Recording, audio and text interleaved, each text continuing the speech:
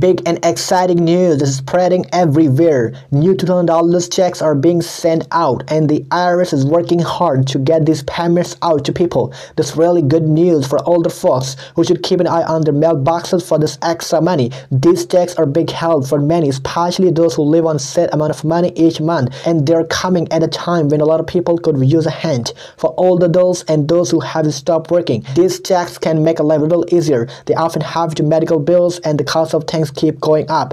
Getting an extra $2,000 could take away some of the worry about money that's been a big problem over the last year. These checks are part of the plan to make sure the people who need help the most, like those getting Social Security, aren't forgotten as the country works to get back on its feet.